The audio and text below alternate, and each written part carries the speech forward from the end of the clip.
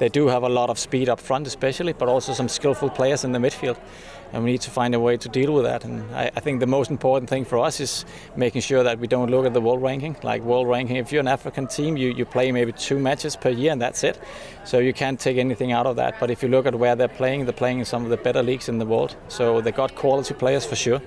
And we need to find a way to shut their speed down and shut their skill set down, but I hope we find a way. Been pretty fantastic. Like if you go into that FIFA bubble, we've been struggling a little bit with pitches, but once FIFA has taken over, it looks like the pitches are good.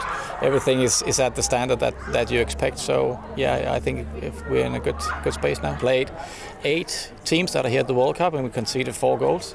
So that's definitely all right. We need to put more in though, and we're looking into doing that, and we're working on that. And I think we're looking sharper than we've done in a long time in the last third. I think the team's just very anxious to get started, especially watching the opening game last night. I think we're all ready to do our part.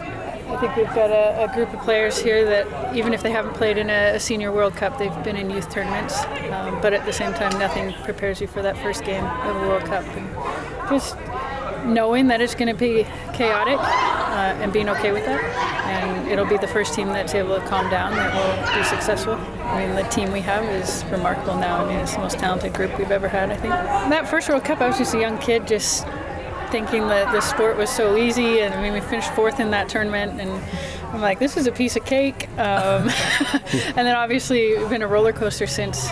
Everything's changed. I mean, with our program, with just I think women's soccer in general. I think in that World Cup there was 2 or 3 teams that had a chance to win that tournament, and that's it. And then you look here, and there's probably a good 10 teams that could win this tournament. It's been great to be a part of the growth of the sport.